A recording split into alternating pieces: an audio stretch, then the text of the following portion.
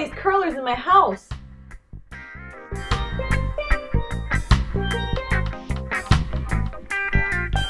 Okay guys, I plugged my hot curlers in, and now what I'm going to do is I'm going to spray my hair with this Bumble and Bumble styling spray. There's a protectant on there, on this hair. So we're just going to spray throughout generously. Got a lot of hair there. And once that's done, we'll move on to the next step.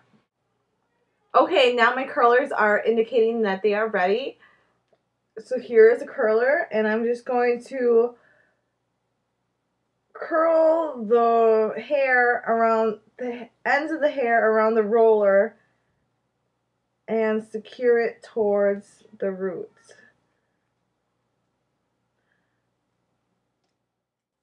And hey guys, it's Summer of the Fox Cities. Oh, there's one.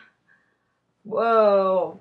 The idea is to get lots of volume here. We want to get lots of volume on our hair because it's going to give the illusion of a leaner look.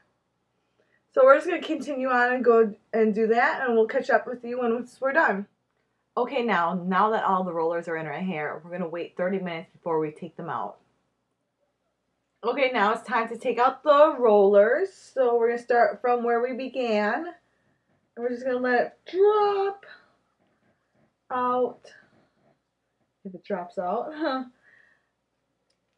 as nicely as it can. Oops. Nice curl.